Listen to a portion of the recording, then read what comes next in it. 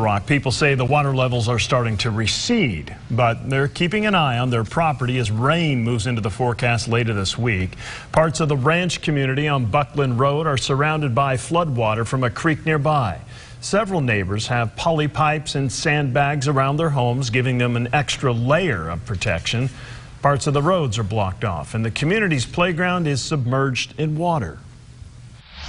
This creek floods pretty frequently, but definitely nothing this high. It's been great to actually meet neighbors you hadn't seen in a while, because we're all coming together to help people out.